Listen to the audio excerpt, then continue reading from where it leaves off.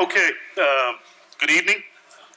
My name is Gary Page, and I'm a member of the design faculty and chair of the Communications and Events Committee. Good to see the crowd. Before I introduce tonight's speakers, I have a couple of brief announcements. The first is that our final lecture for the spring semester will be next Wednesday, a week from today. Min-Suk Cho of Mass Studies, whose practice is based in Seoul, South Korea, will be speaking about recent work that the office is involved with. I believe it's been about 10 years since he last spoke at USC, so I would urge you to attend what I expect to be a provocative evening. Second, as we near the end of the semester, I'd like to take a moment to acknowledge and thank Dean Curry for his leadership and support of the lecture series. I mean, I think we could just keep it. One of the first initiatives he was to make it possible to significantly increase the number of lectures that the School of Architecture would host each semester. Since then, we've doubled the number of lectures and events from last year, from 9 to 18. Currently, there are 10 lectures and a film screening planned for the fall 2018 semester. Additionally, Dean Curry stated that beginning this coming fall, we would expand the program to include a symposium each semester, along with exhibitions and other events. So I'd like to thank the Dean, the Communications and Events Committee, along with faculty and staff members that have worked to realize this. In particular, Jane Ilger, Amy Murphy, Elizabeth L., Elvin Wong, Aaron Cuevas, and all of the others that have had a hand in implementing these events. Thank you.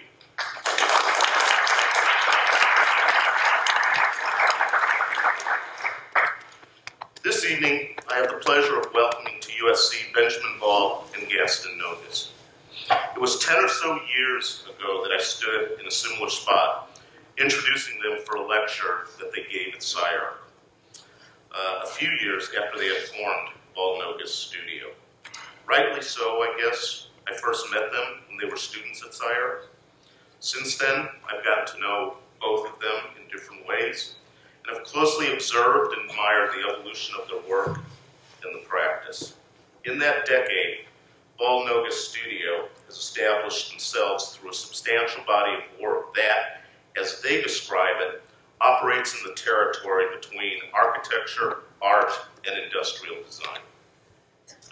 As importantly, in my opinion, they've been pioneers and innovators of sorts, using the work instrumentally to explore, both critically and creatively, the various points of contact between analog and digital fabrication.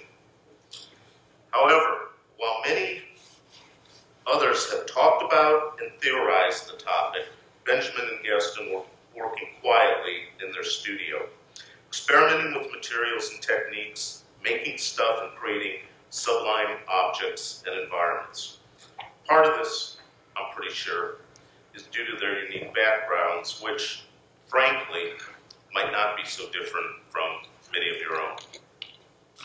Benjamin made his way to Los Angeles by way of Iowa and Colorado, where his mother's involvement in theater proved to be influential. Gaston moved to Los Angeles from Buenos Aires with his family when he was 12, frequently accompanying his father to his job as an aerospace engineer, and this is where he acquired his fascination with making things with his hands. As I mentioned, the two of them met at SCI-Arc, and after graduating, did some stints at Gary Partners. Their first project, Maximilian's Shell, for the Materials and Applications exhibition space, signaled what was not only to become characteristic of their approach to working, but also one of the things that makes their work unique and exceptional. That is, their ability to design the mechanism of production for each project. They stated unabashedly that the work is informed by craft. Let me offer an example. This is a description of the process of making Pulp Pavilion, a temporary structure for the 2015 Coachella Music and Arts Festival. They write, We designed a production process where a blend of pulp, water, and pigment was sprayed onto a three-dimensionally woven lattice of natural growth, hardening into a rigid, self-supporting matrix that is much lighter than materials of comparable strength. We employed no additional materials except for the minimal tree-to-tree connections and seating. The paper we used in the pavilion was diverted from a waste stream and is cheaply available almost anywhere in the world. Unlike fiberglass or carbon fiber composites that are polymer-based, the pavilion contained no toxic materials. It could be recycled or composted after the 2-week run of the festival. Yet, clearly, at the same time, the work is not just about materials and techniques, but also intended to provoke and engage the senses, invite physical interaction, and quite often create an immersive environment that transcends its own objecthood in favor of individual and collective social and aesthetic experience. Perhaps it's the convergence and resonance between these qualities that makes the work so compelling. The Mexican poet Octavio Paz wrote an influential essay on the relationship between art, industry, and craftsmanship. In modern art, and I mean post-industrial works of art, meaning dissipates in the radiation of being. The act of seeing is transformed into an intellectual operation that is also a magical rite. To see is to understand, and to understand is to commune. Please welcome to USC, Benjamin Ball.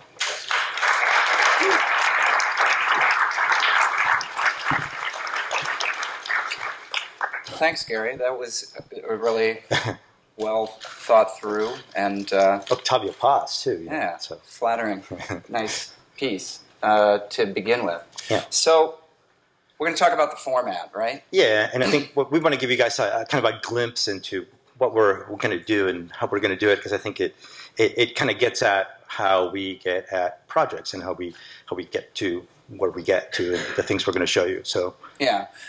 We kind of shunned the typical lecture format. I think I've given 3 lectures in this space in the last 3 years. So I thought since both Gaston and I would be here, we would conduct this a little bit more like a conversation, and we would structure the talk according to milestones, 10, 20, 30, 45 minute, 50-minute milestones, and we've got to hit these milestones. Because we can be long-winded. We can be long-winded, and so that sort of puts a set of rules on the process. And but between those milestones, it's a freewheeling conversation. We don't have a particular format, and you'll have to forgive me because I got a bit of a sore throat. So without further ado, let's go. Start. Here we go. So the studio. Talk to them about the studio. That's where, this is, for us, being in the environment of making is very important. That kind of communication between what you can think about upstairs with a computer, like what you're seeing here on the screen, and then the connection to what you're making downstairs in the shop, and the kind of dialogue in the back and forth that you get between those two different kinds of modes of thinking. And for us, that kind of connection, that immediate connection, is important for lots of reasons, Not the least of which is the sort of power it gives you to own a production method, which is something that I always felt when I was younger, that I had a lot of ideas and I didn't have a lot of resources to make them, especially if they weren't tailored specifically to the marketplace, which a lot of the things I was interested in were not. Right. So this kind of tinkering and learning by doing. So that's something that you can see in these images here, something that we kind of employ in the studio a lot. We play. It's kind of, you mess around with material and you try to interrogate it, try to understand what you can do with it. So this kind of idea of like beginning with this kind of playing with material and process is also, I mean, a big part of how we are and what drives the studio and a lot of the projects. But yeah, it begins with a hunch. It doesn't really begin with a necessarily a manifesto or some kind of ultimate purpose in mind. And I think that's one of the things that makes it really hard, but it also is what makes it. It's open-ended. We can test ideas and then search for meaning relative to the built environment or the built environment to making an object. So we don't necessarily begin these kinds of endeavors with a product or a project in mind. The project is mastery of the production method or the production scheme, I suppose you could call it, itself. It comes out of that. It also comes out of sometimes, well, we're going to talk about the two ways in which we begin projects here. We start with the process. So these have been happening over the years. Some of these are related to projects. Some of them are related to, again, a hunch. And this one, for example, is part of the research that's going into producing the first bonded fiberglass branching rod structure, I think. Composite, yeah. In composite. There's really we didn't really have a playbook to work with. We got a lot of advice from some people in this room. There he is. And Bill Chrysler, but Bill's Chrysler Associates, but Bill's remarks were always something to the effect of, yeah, it seems good to me. I've never seen this before. So composites are tricky, so we'll get into that. They're tricky. They start on fire. You got to convince people about it, So there's not a whole lot of history with this stuff yet, but yeah. Consequently, there's a lot of risk involved. So these are bending experiments, and so forth. So a lot of the testing, a lot of the tinkering in the studio. The practice, as Gary said, began with this project in 2005, while we were both moonlighting. Well, actually, we had real jobs then. We were moonlighting. Different jobs. Yeah, it wasn't really a job at that point. It was a fascination or a mission. A project called Maximilian Schell, and it may not look particularly difficult to produce at this point, given where software is, but at the time there was no software platform that could automate this kind of computation. We had to adapt mechanical engineering software, and we had to seek out, kind of borrow from other industries the fabrication techniques and find ways to do it that were affordable. I mean, this project was built for maybe $5,000.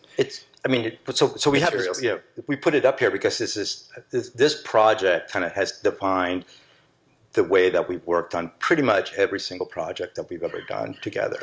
So, the ideas that this kind of put forth have always we've always kind of followed them. So right. I mean that's the reason why this thing is up here, and it's something that it incorporated everything, like both the material and material that's not necessarily architectural material, software that wasn't necessarily like software that people were using to build these large things, and then also like kind of one of the first instances in which kind of people started to kind of think about this kind of part to whole relationship and parametric modeling and all of that stuff. So using these kinds of tools and in kind of a pretty innovative way, and also I think in a way that so all of our projects are always pretty honest in the sense that what you see is also structure. It's the engineering, so it's not hidden behind something that's pretty to look at. So the structure is also beautiful. So they have an honesty in that sense, and I think all of our projects we strive for that kind of idea. Plus, it's also kind of why do you want to bury a bunch of money in a foundation? Well, we've always had this idea about putting all the money up on the screen, right? I used to be an art director and set designer, and that's a kind of credo in the business, in the film business. But I guess we're modernists in that sense. Right? We like the honesty of it. I believe in I have this belief in honesty. Although some of these projects, you'll start to see there's more use of metaphor. There's more use of artifice in some of the later works. But picking up on what Gaston was saying about this defining or codifying our working methods, it did, and what we realized was that the ideas about and the ownership of the production scheme, the mastery or the facility with the production scheme, enabled us to use the projects as stepping stones and to build on the knowledge and to attract greater and greater budgets and greater confidence. And so we could continue to kind of apply the thinking and methodologies to bigger and bigger venues. So PS1, I didn't think it was as good as Maximilian Schell, but same bigger kind of Maximilian Schell on steroids has to resist gale-forced winds, codes, and so forth. And that was in 2007. Around that time, we started thinking about, well, how do we really kind of theorize this? What are we actually up to? One of the things that kept coming back to us was that we were designing projects, the PS1 Liquid Sky project, Maximilian Schell, but what we were really perfecting or designing was a production scheme. We were designing production. We were designing ways of making things and refining it in terms of logistics, in terms of finance, in terms of computation, human social capital, etc. So I think that there's some relation in what we're doing to the past, in that there's a lot of relation. Brunelleschi's Dome. He was given the commission to do this, not because he was recognized at the time as an architect, but more because he was recognized as being a maker of machines.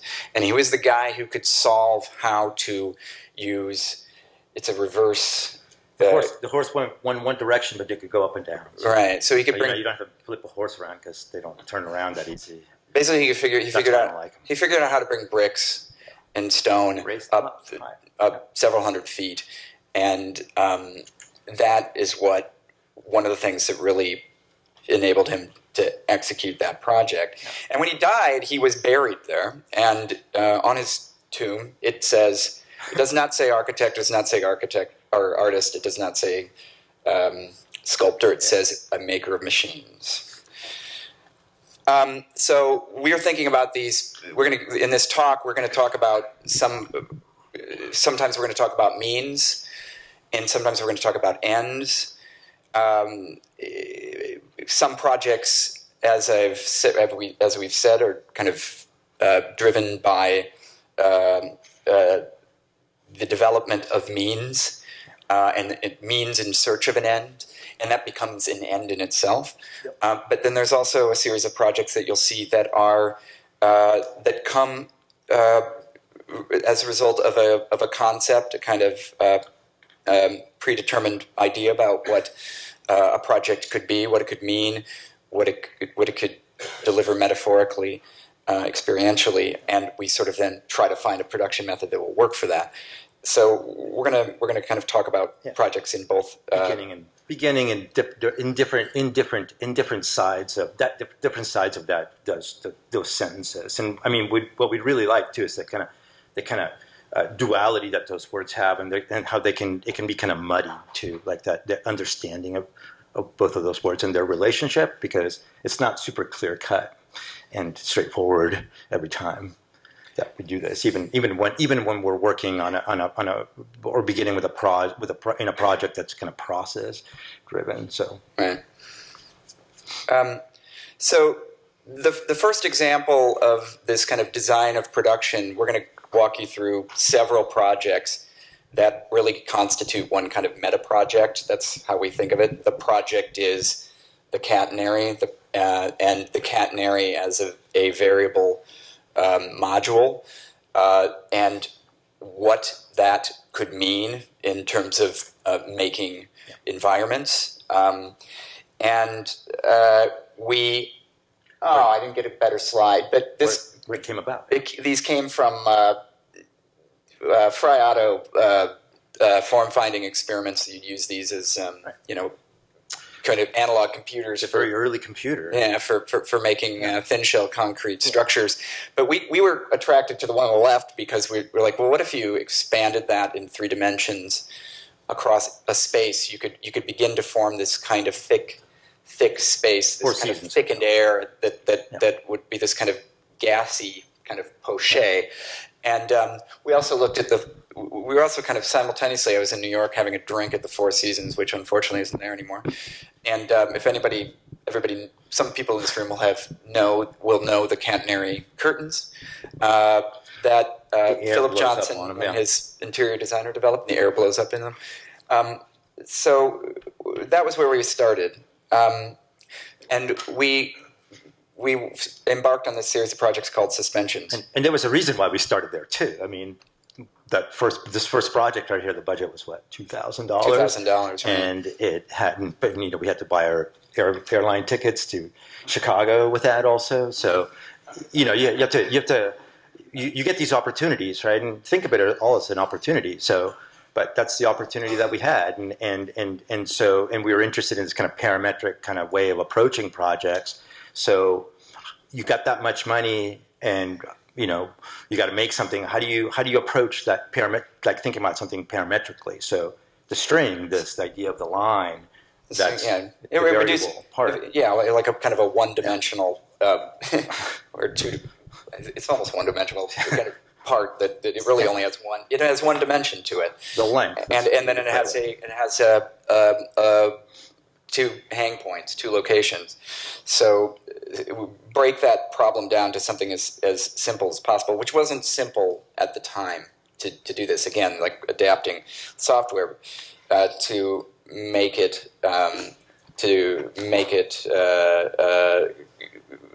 enable it to study parametric variability. I'm starting to hate the word parametricism. Sure. I mean, it's an old word. It's been around for a while.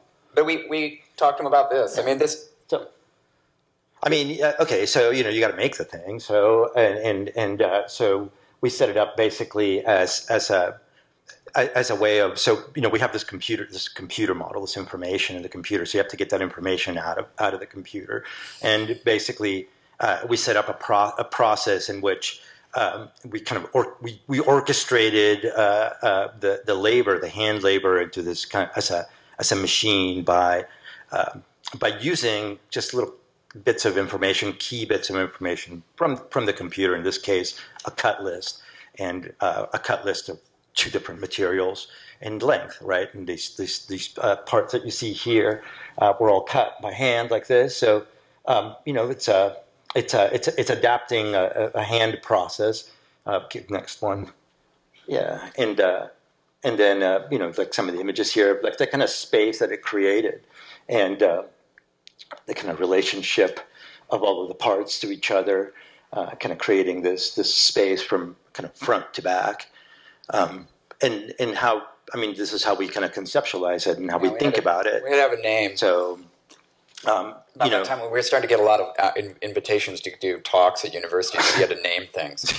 So let's call it suspensions. I mean, so the suspensions, what the word comes from both it's from what it is, but also, we're hanging this material in space, but it also talks about it in the kind of more scientific term of kind of a material surrounded by a void or another material, a material in suspension with another in another material. So in thinking about it like that, and I think that like that kind of idea, that kind of process in thinking about string kind of led us to, and having done the kind of analog hand building, we started to think about, how can we streamline this process? Can we make this faster?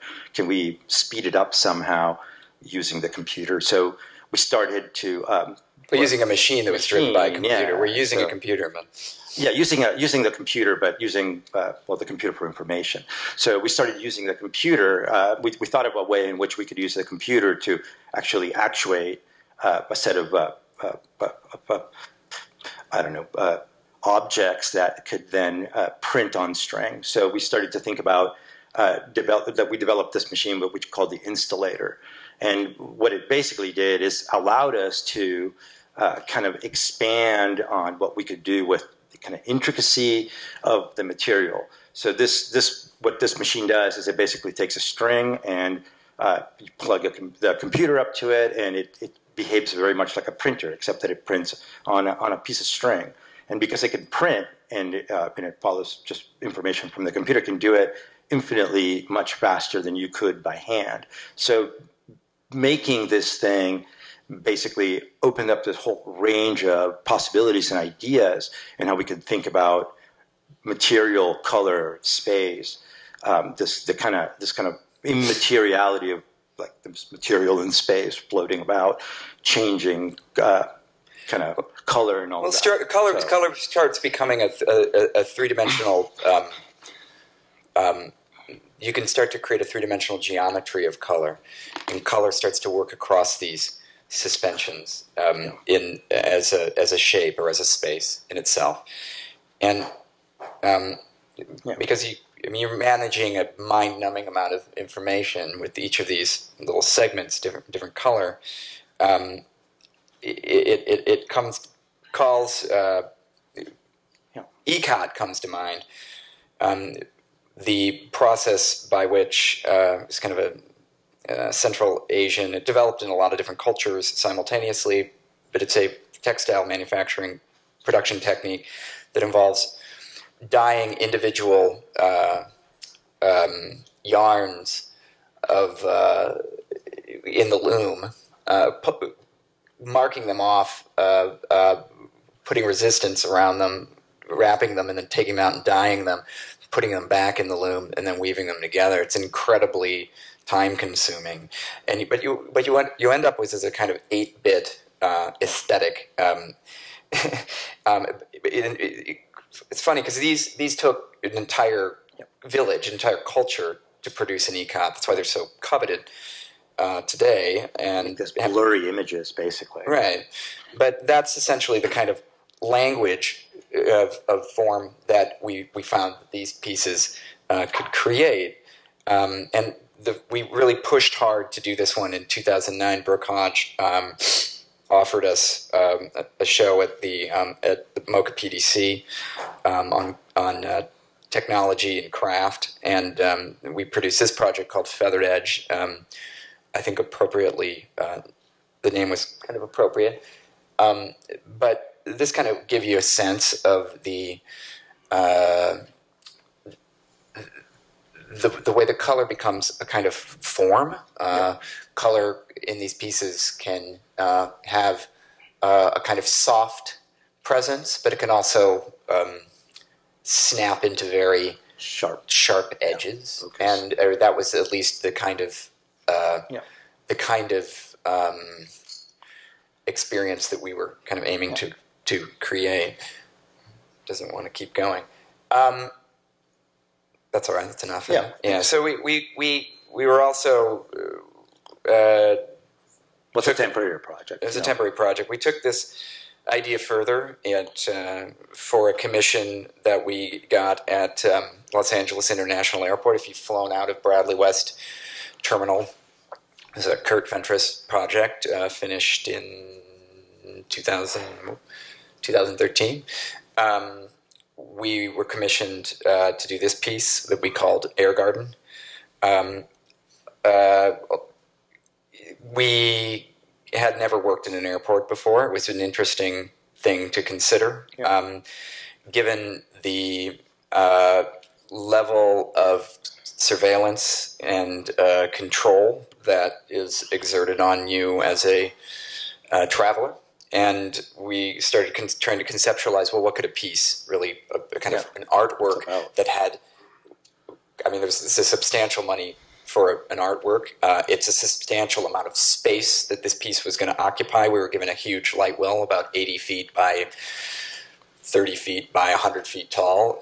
So it's really, you're making an artwork that is at a architectural scale. It's almost a piece of architecture. It's integrated with the architecture. And so what could that deliver? We thought about the airport as a city, the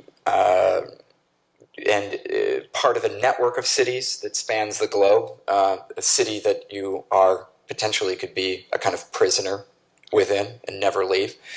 And what would be the garden, or what would be the park within that kind of space? A place where you could rest your mind for, momentarily, take your mind away from travel, create the kind of central, kind of carve out a space of contemplation within this this cacophony of surveillance and control. Mark Bradford did a piece right over the TSA checkpoint. But his piece is sort of at this transition point. Yeah. Pei White did a piece in what's called the sterile corridors, which is very much a space of movement. Right. This is our space, pretty blank, empty, not much happening, waiting for something to fill it, do something to it, activate it. Millions of people pass through this every month. It's a huge space too. Gives you a sense of the scale. There's an escalator there, and we imagined about 450,000 feet would be needed to create the kind of proper presence, studying what kind of density this needed. Yeah. And 450,000 feet is 90 miles of chain. With something like 120,000 individual parts, each different, it's a lot of bits. Each a different spatial location. Yeah. So we talk about the installator. Well, I mean, so you got to make that. So how do you basically go about managing that kind of information? So, and the funny part is that, like, I mean, I think that what the image that you're looking at here, this slide, and one that we had previously of the one in Chicago. I mean, both things are very similar in the process way and the way that you think about it, except that one uses basically something that's more computer driven rather than kind of list driven. So it's what I think, like, all of these kind of iterations and all of these different catenary projects that we've done, both permanent ones and also temporary ones, because like thinking about it like in a permanent material in that kind of environment, how that forces you to kind of approach material differently. So we could no longer make it out of string. So we couldn't use a lot of this kind of materials of production. We could use the materials of, like, the computation and the thinking and all of that, but not really the printing on string. It's just not permanent enough. So to manufacture these, the kind of process became something that was a bit of a mixture between the kind of the string printing machine, the installator, and also the kind of the hand analog kind of method of cutting. Yeah, the machine becomes like the orchestral conductor. It's a conductor. But but it was kind of amazing the way that we got it to output information that somebody who, I mean, the test was, well, if somebody who was stoned who could operate this and not make a mistake, because the check system is you absolutely can. It is works efficient great. enough, then we're doing all right, because you've got like a dozen people working on this project for a period of 3 months, cutting chain, hundreds of thousands of pieces. Each one's different. Each one's kind of spatially located, and you're going to notice one mistake, and they actually stand out. They cut all these pieces under the direction of the machine, and they made like 10 mistakes. 10 mistakes, yeah. So also, that's kind of, so like, leading to this image. So, you're working in an airport, Customs and Border Patrol, so it's a different way, it's a different place to work in. So you can't, you don't have unlimited time, you have to be there X amount of hours at night. So the method of installing it also became kind of part of the consideration in how we designed this thing. So, and approached the kind of installation of it. So how much it weighed, where the points were, a lot of those things were driven by the method of production. So, but aesthetically, kind of architecturally, what is it? What do these lines mean? What do these colors mean? It's organized with only 4 colors: cyan, magenta, in yellow, and clear, which will in visual proximity to one another will start to blend and create first order derivatives. So cyan and yellow make is that purple? Yeah. Orange, color optically yellow, and optically blending. And so that was an interest. So that as one moved through the space, you can see this is a very active space, and there's a lot of different viewing areas, and each of those areas is sort of controlled and separated from the others. You're not able to move, freely between these spaces. Let me go back and do it again. So we wanted the piece to deliver a kind of different look, depending upon where one was in the building, and as one moved through it. Time of day, whether they were coming or going, and so the lines on the piece, the stripes, we started thinking about how the light changed throughout the day. We mapped the shadows of the skylight onto the array of catenaries at the vernal equinox and the summer solstice. That's the name, air garden. So in theory, there's a time in the year when those blue stripes would perfectly align with the shadows lines up, in the space.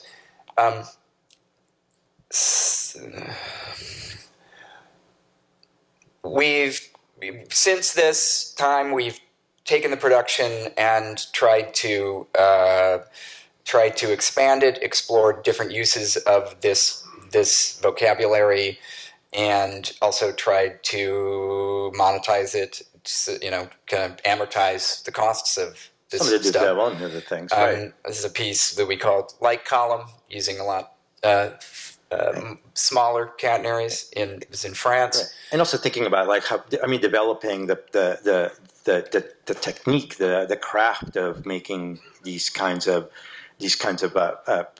installations that use this kind of material, and that the approach to kind of color in space.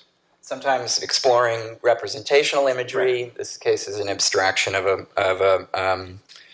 Baroque dome that was printed onto the string.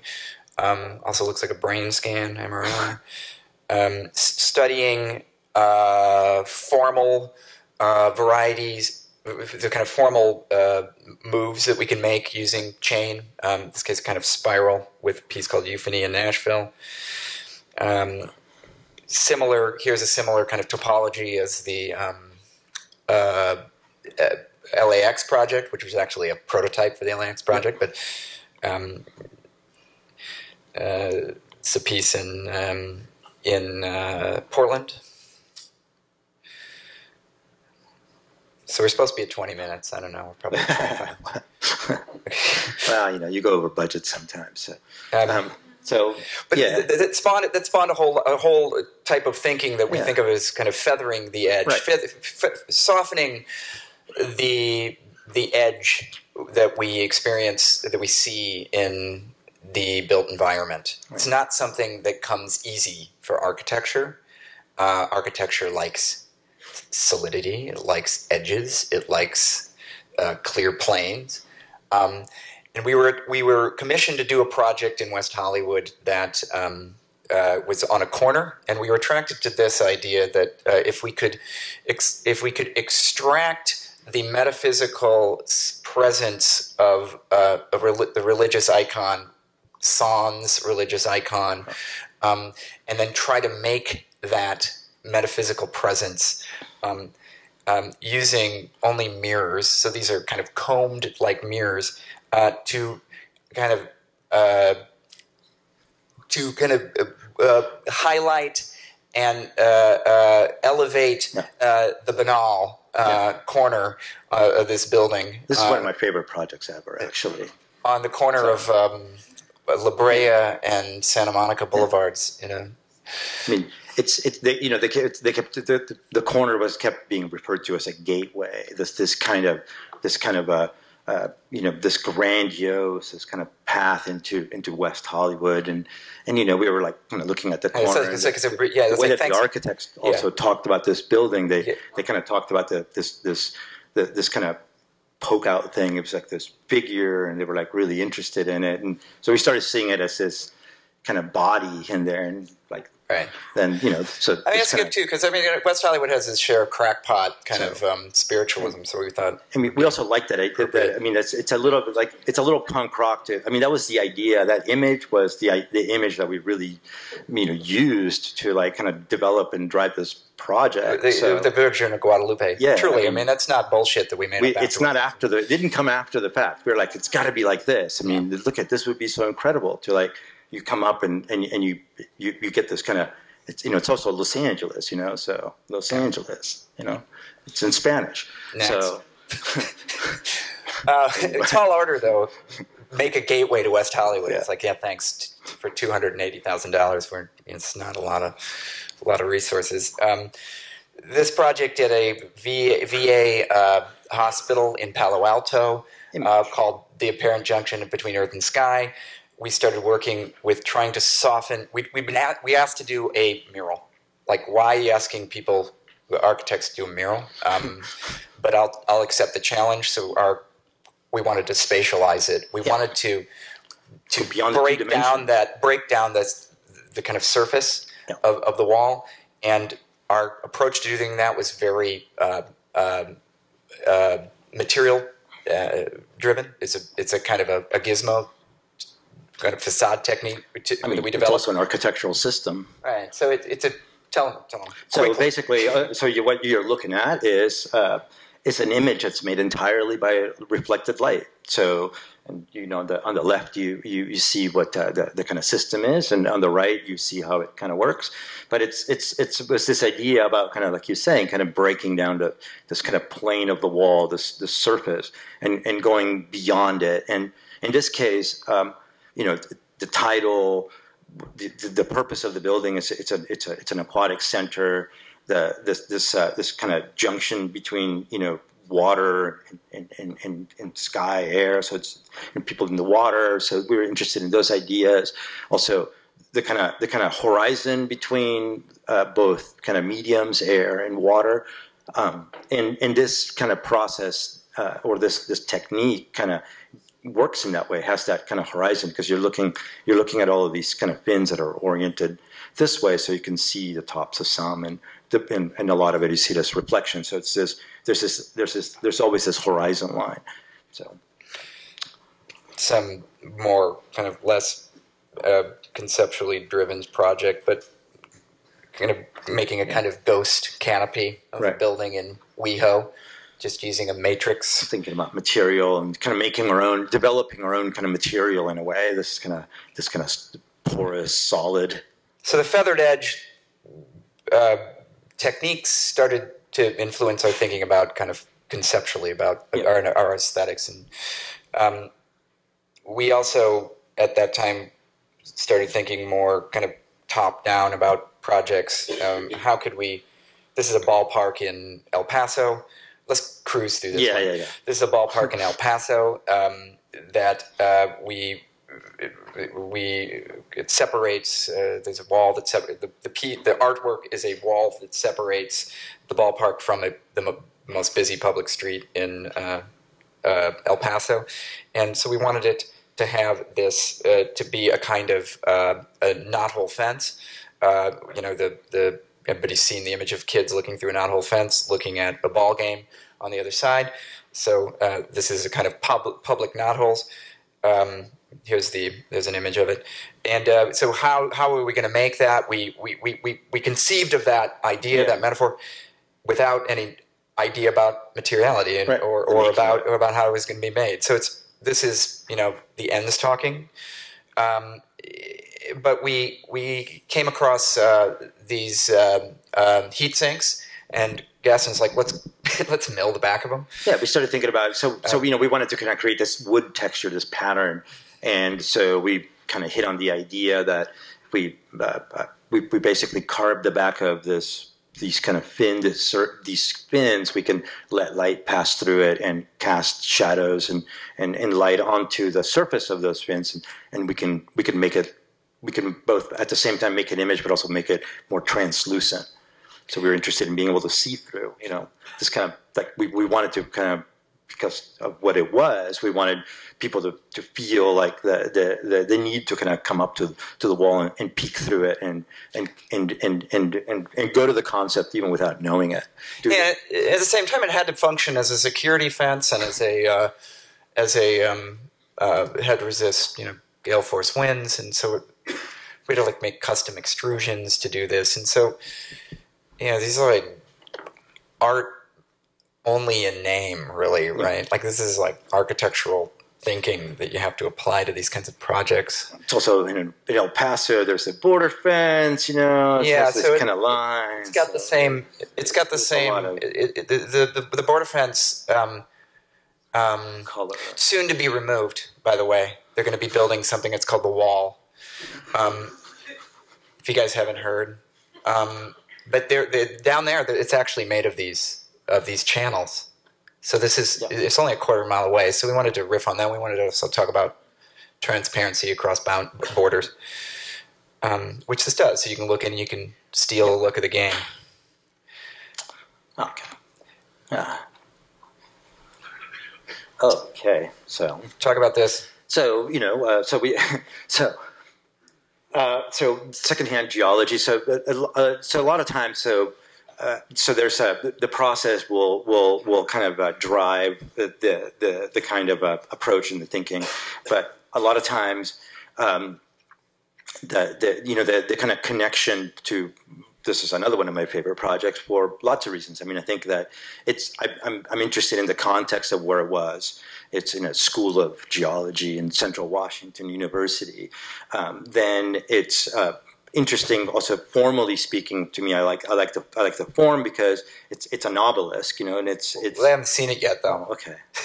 Well, we'll talk about it. So go move through the obelisk. All right. Slide move it. We can just say like what we got into making our own material, right. And we got into kind of we were challenged by these geologists to work the geology into your thinking, your concept. Like, okay, well, I don't know what that means, but let's think about the enormous amount of force that geological forces exerting on rock, and kind of mimic that in our own materials. In this case, stainless steel. And so we cherry picked stainless steel and crushed these bales, and then started to cut through it. And with this big bandsaw, to expose we first did these wall pieces that really kind of explored the aesthetics of it. Like what does a slice look like? What does an edge look like? What does it mean to file it and to finish it and to I mean, it started to, like, you took this scrap material that had no order, and by pressing it and compressing it into these blocks, we actually made it behave and move very much like strata interacts with itself and moves in this kind of over time in a very, very kind of slow way. And then when you cut through it, we exposed it. So the material had this kind of relevance to where it was and to the school, and also the form had a lot of relevance in that sense. So, and also the title, secondhand geology. So, what didn't have a lot of relevance is what happens sometime. And yeah, sometimes this is one of the risks. So when you're inventing material, sometimes you run some risks. So, one of them was that it's tough to tell what it's going to do, especially something that you just squeeze together. And it's tough for licensed engineers to tell what it's going to do. So they're on this adventure with us too, and you've got to take our work. I know it involves taking a lot of financial risk. Some risk, yeah. So this was. We eventually got it straight, stiffened it up. Did a little retrofitting, learning on the job. And it came out amazing. Actually. Yeah, this project is on the campus is on an axis. Yeah, it's on the axis, so it just needs to be an obelisk. But you look at that material, and it transcends what it is. Yeah, that was the whole. We want me to start this? Well, thinking about material and the form of the material of creating, what we use for creating, and I mean, this is a project that we did for Shenzhen Biennale. We called it Built to Wear, basically. So, I mean, this kind of project kind of began with this idea of kind of material, the flow of goods and the flow of material, basically across the world. So this is built entirely out of garments that were built here, I guess you'd say, at American Apparel at the time, which had a complete different approach to the way that they treat their workers, and so we had the opportunity to basically kind of create this project using some excess material that they had left over. So we kind of brought it and used it to create this. But I think it's a project that kind of touches on the idea of kind of the second life of something, or this kind of a cross-manufacturing. Yeah, that was the title that we used for the process, is cross-manufacturing, thinking about a component as having a designated second life, but performing as a component in an architectural or environmental assembly. I mean, this was happening, by the way, it's probably important to contextualize, it was happening during like kind of pavilion mania within the design culture. And we wanted to try to, when we were getting asked to do a lot of these, and so we wanted to comment on the life cycle of those types of projects, and think about how a project with a limited life cycle could be used as a kind of case study in how to reuse materials, because if it's going to live for less than a year, you can kind of see the process of its development, the process of making it, its first life, and then its process of dismantling it in the second life. That's kind of apparent to anybody who's design of disappearance is what we call it. So we started thinking about designing disappearance, right? And that carried into this one. Yeah.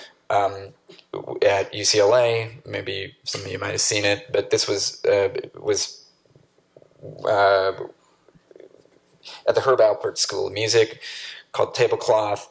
It was meant to be a performance space as well as an acoustical dampening device, diffusing device, reconfigurable performance space.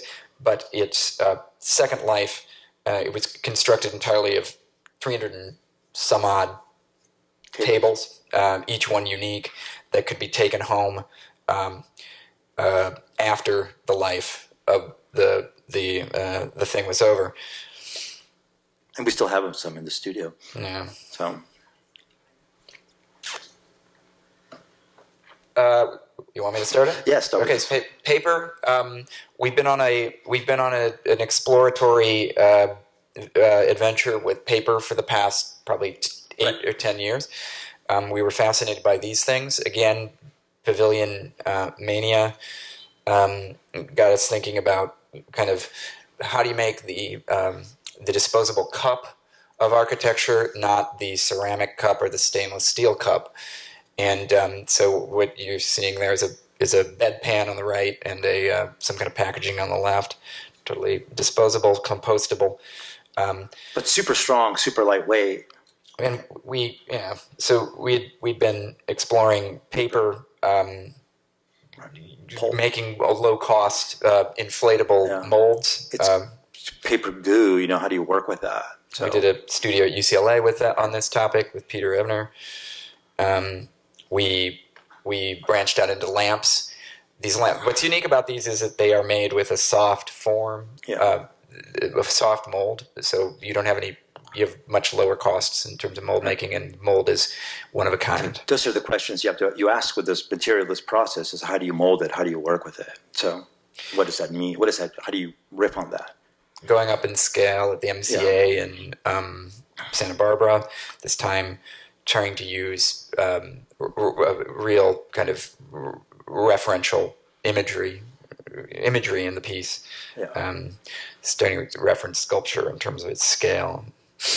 But these are entirely analog. They require somebody who's great seams, somebody who can really stitch, work with a sewing machine, and then it's stuffed with inflatables. But these are completely self-supporting. Really thin paper shells. So that's glowing from the inside. That's not light coming from the outside. Yeah. And that led us to kind of what we were hoping was ultimately to take this to an architectural scale. Right. We saw an opportunity at the Coachella Festival. We'd worked there before in 2008. We made this project that was made of Mylar. A couple of projects, yeah. We did this project called the Elastic Plastic Sponge, which is still one of the favorite things we've done with students, which was a big flexible band that you could manipulate. It's a scale of a building, but you could manipulate it with a crane and give it different shapes. But what we created was this. You want to? Yeah. So paper pulp. And we wanted to make something of architectural scale. And prior to this, everything that we'd done had been, the size of lamps, pretty large lamps, and we did an prior installation at SciArc also. So and there wasn't a whole lot of background in this. So when you want to start working with that material, you have to do a lot of testing. So this image here, there's like we said, there's no data on how to work with this stuff. So we have to kind of do some destructive testing. What this image is showing here.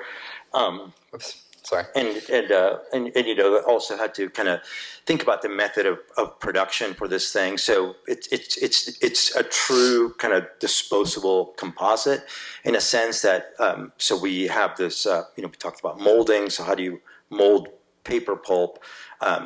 One of the ways is by spraying it on these kind of inflatable bladders. Another way is to kind of create this network, this matrix, woven matrix of yarn that has kind of tension and ability, and we use the paper pulp as the kind of the binder that gave it kind of compressive ability. So in a sense, it's a true biodegradable composite in which one thing can't do what it does without the other. So the pulp itself doesn't have any tensile strength, but the yarn does. So it kind of created this. Pop the next image. Is this kind of a matrix that then we were able to kind of spray paper pulp on and flip it over and kind of create these kind of these kinds of structures. And you know, like I was saying, so Coachella is it's a challenging place. There's 60-mile-an-hour winds, all of this. But the other thing that is that gave us an advantage, or gave it an advantage to it, was that it's in the desert, and you're not really going to be working with paper pulp, say in London, someplace like that. So it was kind of the perfect kind of meeting of all of these kind of disparate possibilities, and one of them was the location. So in basically the desert. So yeah, it was situationally appropriate, I think, and environmentally appropriate. Right. So we were able to do this thing at this massive scale because we could spray it there. We can work there. It's dry and it's windy and it's hot and it's sunny, and you can apply 3 coats a day, whereas in London or even in LA in the winter you're just not doing it. You wouldn't. It would take 3-4 days, 5 days to dry. So yeah, go ahead. Yeah, there's a weaving process. I mean, we need to get into this. Spraying it. So those are guide coats too. We weren't interested in blue and purple. It's just to give you a sense of how. And you end up looking like Papa Smurf. You know, he was our project manager for this. One of them, So one of them, So, but all the towers were constructed using manufactured rock and roll truss, so that the only kind of real structural element that was used during the jigging process and the building process is something that can be just rented and then given back. Had some interesting ideas that it opened up for us about lenticularity in terms of color and spraying on one surface. And also, paper is beautiful in the sense that the color is integral to the material. You dye it like you would when you make like art paper, So it's like it's color in a different way than color applied to the surface. It's got this kind of depth and richness to it. It's beautiful like that. So, and just the way that this thing kind of let light through, kind of played with a kind of notion of what it was that you were looking at. I don't think people kind of quite understood it. So some of them didn't have the capacity to, because they were like pretty loaded. Yeah, that woman right there. Yep. On the left, I think she was having a good time. Probably still. I don't care, whatever. I mean, we made it for that stuff. So it was. I like working in those contexts. Yeah. It's fun. I mean, it's a great opportunity to try something new. I mean, you can do really spectacular things aesthetically. You're expected to do spectacular things aesthetically. You get a lot of leeway. There's nobody from the building department going, well, how's that going to stand up? And, is that fireproof? Nobody asks you those questions too specifically. So it's an opportunity to do things that are rare, I think, in architecture, because you get that kind of opportunity. Go for it, try it out. It's the people are a little bit more willing to kind of take a risk and have something maybe not quite work out. I mean, it was pretty risky, I think, to kind of do something in paper. It wasn't proven, especially at that scale. We're like, all right, what are we, crazy here? It's a little conceptually heavy for them. I mean, the backstory of that is what really gives it kind of meaning. I mean, it's interesting thing to look at, but it's a lot more interesting when you know the story behind it. Right. And as you might imagine, not everybody at Coachella is interested in that story. So some are. Headlands. Yeah. So ideas of kind of how lifespan. I mean, this began with this kind of interest in the kind of in what existed already there. If you guys have been to Headlands Center for the Arts in Marin County, it's a former Army barracks. It's now on national park land. It's an art center that has some great residencies. They've commissioned amazing stuff from bunch of different people. Ann Hamilton and others. And so we were thrilled to be invited to do something there that was permanently part of the landscape development around the building. The only catch is that when you're working on a historical building that's under the control of the National Park Service, it has to contribute to the narrative of place, which is what national park rangers are in the business of communicating. Right. So it has to tell the story, contribute to that. So, that's a tough lift when, our work there's a lot of spectacle in our stuff. It's colorful, it's big, it's bold. So how do you work in this with those kind of parameters? That's going to be scrutinized by the National Park Service. And so we wanted to work with what was there, what was existing, and try to find a way to bring it up. There was practical considerations too, like you needed to make it ADA accessible, the outside. They needed to be able to drive a fire truck in front of the building. They needed to be non-slip. But we saw some promise in the cracked sidewalk, which was probably built in like 1914, when this was an army barracks, and preserving it in with the notion of kintsugi in mind. The golden joinery, basically, what I think it translates to. But this idea of treating something that's broken, not golden repair, basically. It's you elevate something by highlighting what went wrong, basically. So making that part of its history. Yeah, part of the history. Celebrate the scar. So I started thinking about different ways we could do that. Getting thwarted economically. They really liked this image. They wanted it to glow. It's like, but it doesn't glow? Yeah. It's going to be retro. We wanted it to be retro-reflective spheres. We wanted it to be gold. Yeah.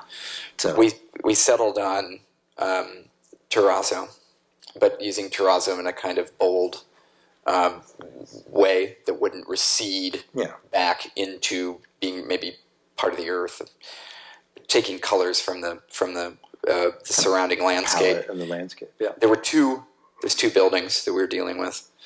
And so we made a welcome terrace for each building, the east building and the west building. So here we are in the process. We had to take the entire cracked array of concrete apart, catalog it, store it, cut it. Kind of like archaeologists, you got to kind of approach it like that. Oh God, we got to catalog all these bits, and it was important that we kept the proper relationships. Right, so it fits together like a big puzzle. Yeah, but then you have to have enough space between each part to accommodate the terrazzo. So we had to cut it off and features of it. Right, you got to make it. You can't make as much detail. We weren't going to stuff it with gold. That's for sure. They didn't have enough money for that. Okay, so we're almost done. All right. That's a little longer than 45 minutes. Yeah. Yeah, so, I think kind of getting to this is a very recently kind of completed project that I think it kind of, it's a kind of different structural typology or this kind of structural idea that we're kind of exploring and manufacturing process of kind of using CNC bending of tubing, but to create these kinds of things that we call it like a caged shell, like a structural cage, basically, in which all of the elements are kind of have the same equal. It's a surface, so they all have the same kind of equal structural capability of carrying the load through the surface. Like forces run through it like a shell versus like a hierarchical structure. Yeah, but it works as this cage. It works as a cage. It's just transparent. Couldn't think of a name for the system, but we were asked by Abe Landscape Architects to collaborate with them. This is at Cedars-Sinai Medical Center, and so this is like part of this like $20 million renovation of these kind of brutalist and very austere pedestal level that they wanted to turn into a healing garden. And we were to make one feature. A pavilion. Yeah. Pavilion. So didn't ask. It was good in that sense. I mean, usually people don't really want that, So they were like, make a pavilion. So, but yeah, there's the machine. I don't want to show the machine porn, but we were super fascinated by. We hadn't seen a lot of work that had been done using these kinds of things, where the work was foregrounded. I've seen it in, under the surface in a Gear building or Zaha building, but nothing from nothing on where it was exposed.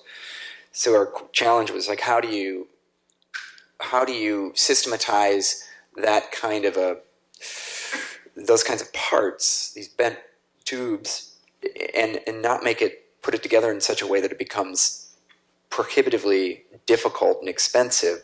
So we did all your customary analysis, stress analysis on it, but this is probably a more important picture because the project only had 5 details. So you've got 375 tubes and 3,000 connections, but all the connections are the same. So the welders really only need to do one weld really well. And there's not as much kind of potential for liability in that situation because it's one way to do it. But required a lot of prototyping. It's also, I mean, the way in which it simplifies the way you have to communicate information. This is this joint, that's that joint, that's that other joint. So you know the procedures that you got to employ. So a lot of that also involved like testing, mock-ups. We didn't actually construct this project. No. So we know enough when to know that we're not welders. To have taken this on, it was far beyond our capability, our range of equipment, all of these things. So we didn't have any of these things, especially the skill to weld like this. Which is unusual for us because we're used to being in this kind of feedback process where we can turn on a dime oftentimes our production to accommodate some new finding from our engineer, some new budgetary constraint, and we can because we're the designers and the makers, we can kind of get those two parts of our mind working together and come up with a solution. But in this case, we really had to predict what the builder could probably pull off without having the option of going through extensive prototyping. Although we did, these are several prototypes. This is one prototype, and it's the most difficult piece in the whole project. And you can see, it looks like it was done at a hack muffler shop because, he wasn't able to make all those bends. They hacked it, yeah. They hacked it. The project was ultimately made in panels that were then fitted together because it had to be. You want me to keep? Yeah, go for it. It had to be transported as a single piece, all of which meant that and dropped onto site with a crane, which meant posed real problems or challenges in terms of how we would coat it and finish it. That eliminates the possibility for galvanizing because you can't get. First of all, nobody has any galvanizing baths the size of this thing, and second of all, the number of welds and the amount of tension in the surface would warp if you put it into boiling hot zinc. So, while it was built as panels, the panels were not pre-galvanized. That was more the panelization was more in the service of being able to for workability and jigability, if that's a word. I mean, just to be able to access all of those things. So that's he's working on a section right there. So, and we had to opt for the next best coating. Supposedly, we became experts on coatings. I think with this project for several reasons. One of them was that right there. That guy spraying that stuff. Thermal spray, which is essentially atomizing aluminum and ceramic, and we didn't want to just paint it. Right. So it attaches to the surface and bonds with the mild steel and becomes a sacrificial coating It's like galvanizing. Like galvanizing. And you'll see it on like bridges. You'll see it on tarmacs, on aircraft carriers. Yeah. And anyway, ours didn't work. Anyway, it didn't work. It didn't work quite as advertised. Yeah, caused some problems. So it ended up. The thing had to be overcoated with Tademic paint. Live and learn. There it is going in. Yeah, right there. Wish I could have like pulled it off right there. Yeah, there's a Tademic paint overcoating. Because we could have avoided all of this, and I mean, this. What did we learn with this? I mean, don't trust anybody. Yeah. I tell our staff, I don't trust anybody. I mean, I don't even trust my lawyer. Inspection reports. I mean, like the paperwork of quality, basically, of quality control. I mean, we learned quite a lot in that project, and we put it up there because. I mean, I think that like a lot of times the things that really, really kick your butt, if you let them kick your butt, then they kicked your butt. But if you take something forward out of that, then I think you can look on the bright side of it. That one we kind of have to. In the end, I think that all of those things, the project ended up being, amazing, and I think the pictures kind of speak for themselves. There's not a thing that kind of. Makes it look without not like we intended, or it doesn't perform the way we intended. So in the end, I think very, very happy with it, and so is the client. So yeah, goes from being this surface to disappearing. I mean, people think of it as a big thumbprint. That's one of the things it's referred to. The big thumbprint. It's got a built-in bench. But it's a space that I think there's enough happening in it that it kind of actively can really engage your imagination. It's unfamiliar enough that it can, I think it's the right kind of structure for that environment. It's a place to really rest your mind for just a few minutes in the presence of some very difficult things that people are probably experiencing inside that building. Yeah. But I also think it, in terms of our career and our practice, it represents a kind of next stage for us because it's moving beyond working entirely on our own building and learning how we can push process without owning the process, owning the tools of production. Like getting this project built meant really quoting it with half a dozen steel fabricators and coming up with thinking a great deal about how we would do quality control on this, and then really putting the builders to the test and seeing if they actually came up with the same scheme. And the ones we went to more than a dozen different people that have an insane ability to bend tubing, and we got quotes that went from $300,000 to $1 million, and so you're like, well, somebody here is way over budget, and somebody here is definitely like well, way $1 million wasn't over, but but 300,000 is like. They're setting themselves up for failure. So you got to especially when we are not experts at this welding and all that stuff. So you have to work hard to look at what's in front of you and know how to make a decision accordingly. So we've done this enough to have a very I think, and especially with these kinds of things, you have to have. An idea of how you're going to do it, because if you go up to a builder or these kinds of guys and without any notion of how you might do something like that, then probably it's not going to go exactly your way. But we've done this enough to go there and say, we think it should be done like this, and we could have an informed conversation with them. And the guys that we went with in the end, we went with them because they saw it the same way that we saw it. They kind of talked about doing it the same way that we kind of talked about doing it. So they're the ones that made us the most comfortable. They also weren't the cheapest, and so it was in a sense, that's where the back and forth I think is in this project. While we don't have the tools of production, we have this great relationship with these guys. We also have the scheme. I mean, the thing was conceived with a theoretical production scheme in mind that was what's the word?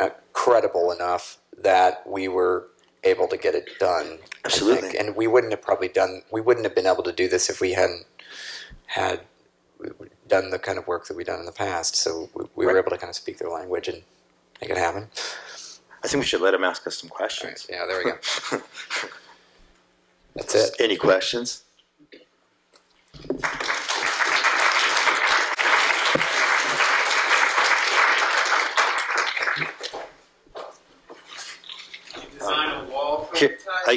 Hang on a second. I give you guys this. Somebody said, pass it on. Just wondering about the border wall. If you have any ideas about the border wall? Yeah, I've got a lot of ideas about the border wall, but they're not architectural. I'm not even a U.S. citizen, so I have a lot of ideas about that too.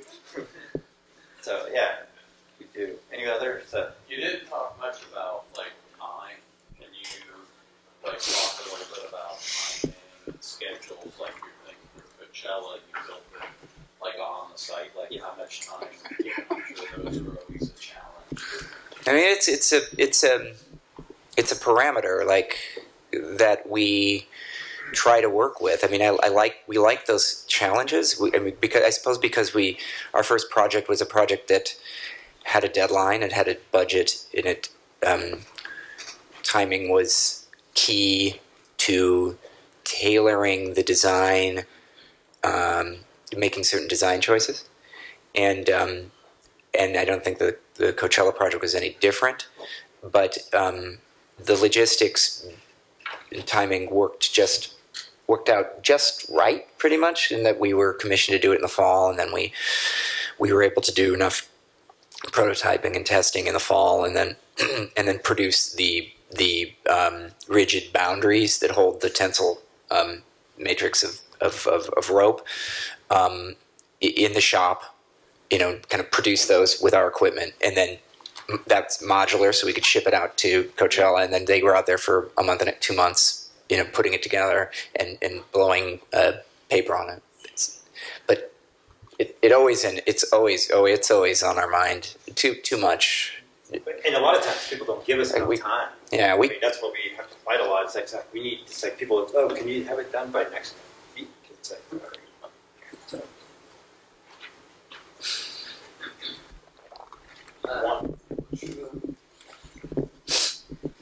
For the printing machine.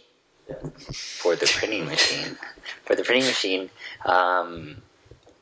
So one of you has kind of a background with aerospace design, I guess, or your dad did. And so not with building machines and stuff like that. I mean, you weren't building machines, so that's more like. No, I'm not. I don't even know how to work on a computer, or any of that stuff. So, I think that what we know how to do is kind of think about how to set up the process, right. and that machine is okay, so the string has to go from here, it's in a spool, so I have to run it through these things, and you just think of the process. Okay, I got to paint it. How can I paint it? And we just started to break it down into So I got to paint it. I'm going to spray paint with it. Well, how can I spray paint on it? Right. An airbrush.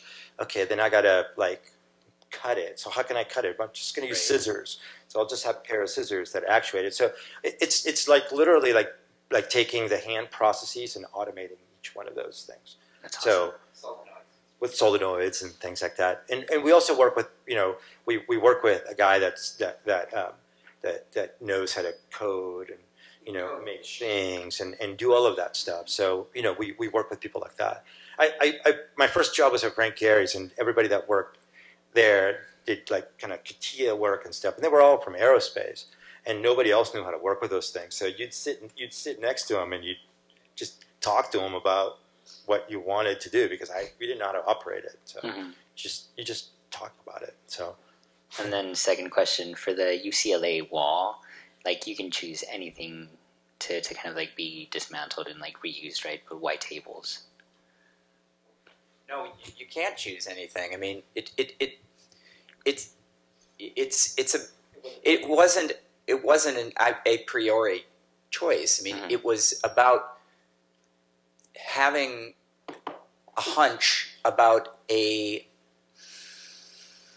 component that might have some value after the project was over. I mean, we didn't use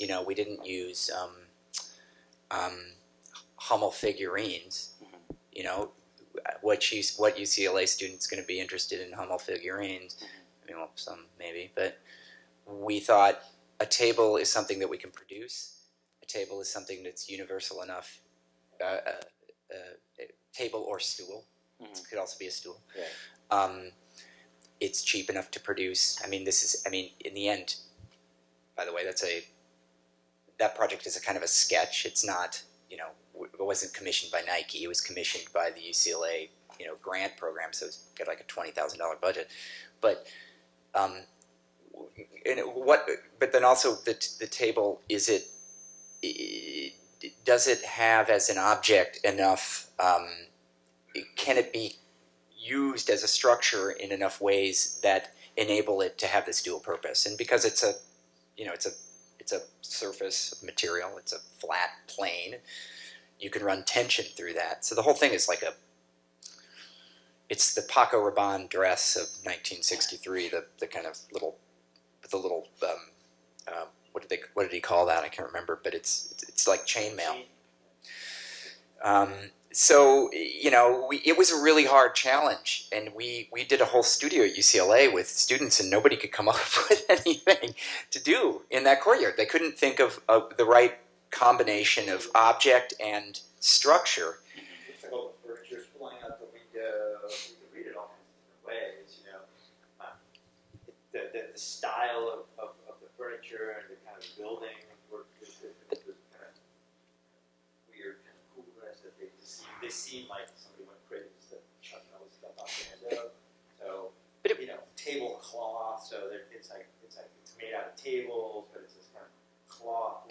It operates like a cloth. Yeah. So all of those things. Like the idea with that, so we were theorizing that because they're tables and legs stick out, that you go to music school too, that it would, there's a reason why we were poking out like that, it would break up maybe the sound in a way, so we have performances in this space. So there's a lot of reasons why tables.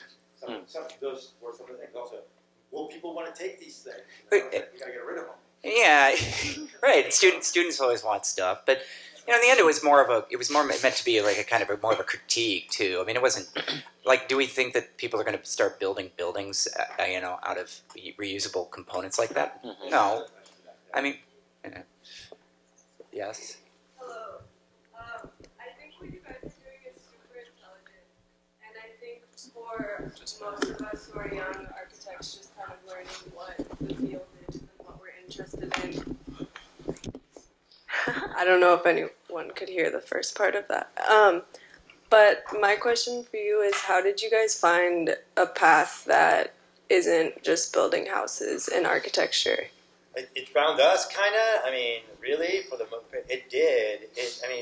The gold project that we showed you guys was kind of like, I ran into him at a bar, and we started talking about it, and he was doing this thing for in this gallery, and it was just an opportunity, and I mean, it was just what was out there at the time. You were working for Frank. Yeah, so. And I was working for an architect in Santa Monica. So. But you were never. I mean, you never, like you said earlier, you never really. Go for it. You were never totally immersed in the kind of, well, you never saw your path as being like a project manager at Gary's or a project designer or something at Gary's, right? I mean, you were a master prototyper, thinking with his hands, guy. Just let me go with that. But I mean, always know that I do want to make. In the thing that I think is kind of is nice about partnerships and all of that stuff is that you can think of you think of yourself as not. It's the dual people. I mean, it's two people. It's been two different things. So. It's kind of it's part of what I've always been interested in, like making things, but in kind of more an industrial way. I love going to factories and just watching that kind of stuff. But you definitely feel like if Gary's still in the niche there, that they don't, the architecture schools don't really always maybe they haven't customarily supported, like thinking entirely with their hands. I think SciArc at the time that we were there definitely did that. I mean, I always felt like that SciArc was definitely a place for kind of thinking about ideas and making them. When we were there at that time, I haven't been there much lately, so I know it feels different nowadays. But I think that was kind of part of what was going on in school then, but also this kind of like kind of approaching things in kind of conceptual ways, and where I think it's kind of for us is interesting is how we're trying to blend those two kinds of ideas, kind of approaching, and that's what we called it, approaching things from the way of like the way the two people think, so. I mean, I'm not naturally inclined as like a hands-on person, like he is. But I was just always uncomfortable in architecture a bit, with some aspects of it. I always felt like I had like a shackle around my legs. And so when I started working in film as a art director, and that felt fulfilling for a while and interesting, and the pace, the rapidity of it, and the dialogue with directors, and the introduction of narrative and light and cinematography, and that was all really appealing to me. My mother had been in theater when I was a kid. I'd been around a lot of set building, and so like some of the earliest carpenters that I saw were people building sets, and the idea of building a set that was kind of in public space was really appealing to me. And I think working in Hollywood back then gave people like a lot of opportunity to kind of apply what you learned in architecture school in this really fast way that isn't like building a house, that you got to go, the guy rejected my drawings and I got to go back and get some red lines. So it's a total different way of working. It's about working towards the image, to what you're looking at. So, I mean, that's part of it. Yeah, but at the same time, for all the reasons, for all the reasons that I loved, liked Hollywood and like working there, that also drove me away from it because I got tired of it. I got tired of throwing things away. I got tired of. I wanted to go and work for an architect for several years and actually, build things that would last. And so, I think of what we do now as a kind of hybrid of those two proclivities. Back there. Since I'm yeah. You. I've known you guys for a long time. And one thing that has struck me over the years has been your psychological fortitude. Like the ability to hold these really delicate and unusual ideas in your head and be able to present them and have other people buy into the dream, and then actually hunt them down and continue to chase each detail through the process, like in a super obsessive way. I mean, a lot of the time, and to do that. And where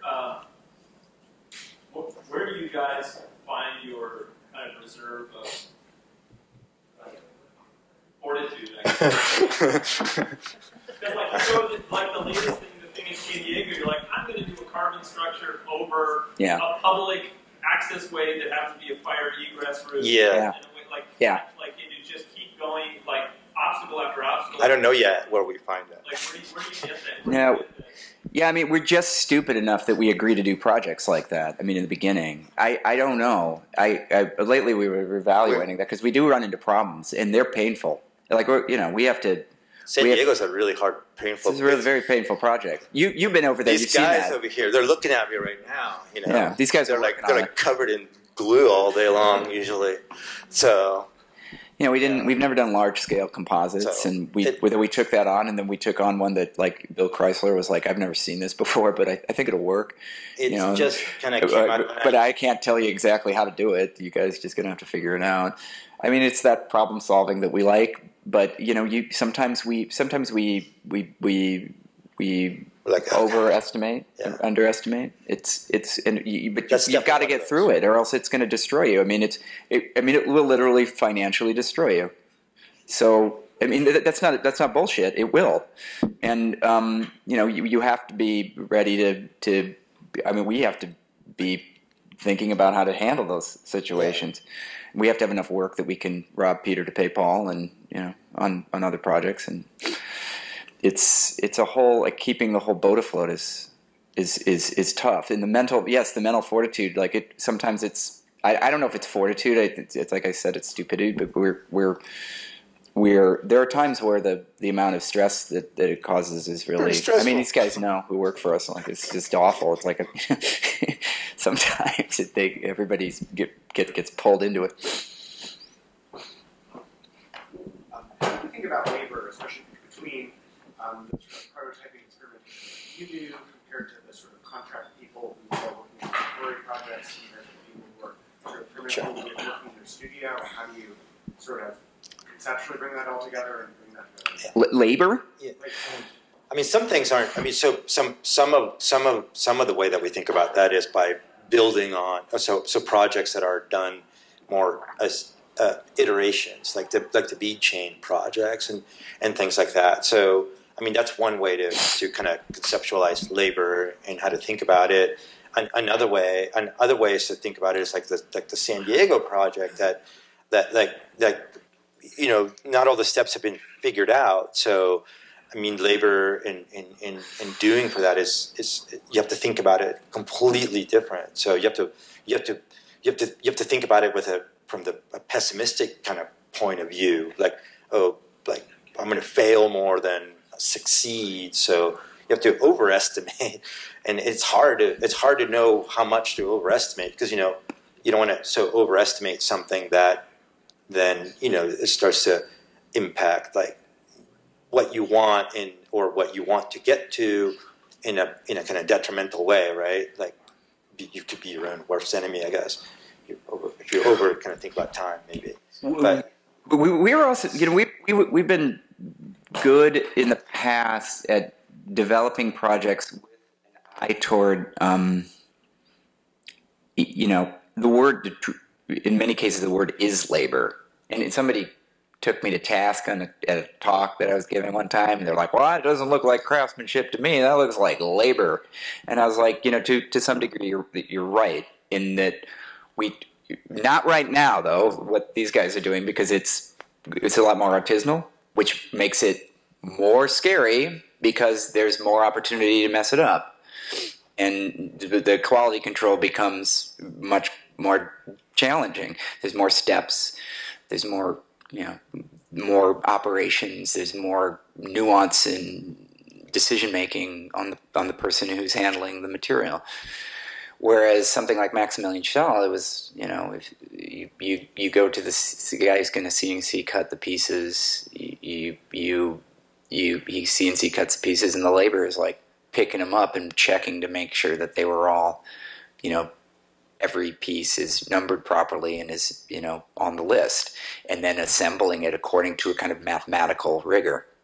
There isn't a lot of what I would call craftsmanship of risk involved in the assembly process, and a lot of our projects have taken that risk out, on the part of the individual hands until lately, where it's a lot more of that, and it's you just got to know it better. You got to know the steps. And we can compartmentalize labor too. You can take the thinking out of it and just do all the thinking ahead, and then basically then do all of the execution later. So it's you can approach labor so many ways like that, right? Depending on how you can dice it up, right?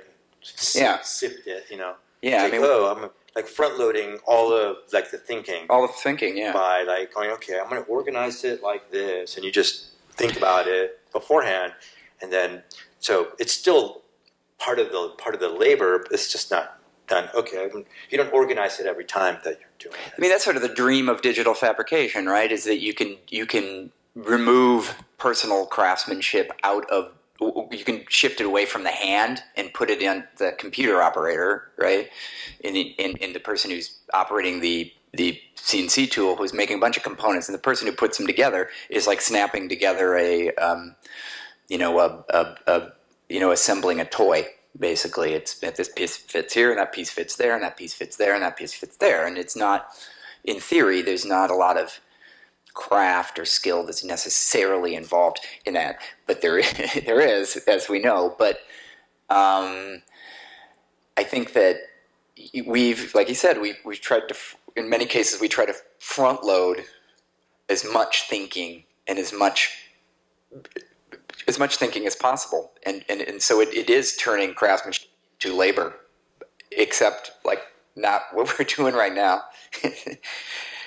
I guess I'm just kind of going on what you said. It's sure what the guy took you to task on the difference between the word and stuff. I just don't see that much of a difference between the two of them, because it's just one of them. It's just different efficiencies. Right. In different pace. I prefer to make craftsmanship a bunch of different labor steps. So just much better. Anyway, any other? Yes. Anybody else? Okay. Thank you, guys. Thanks.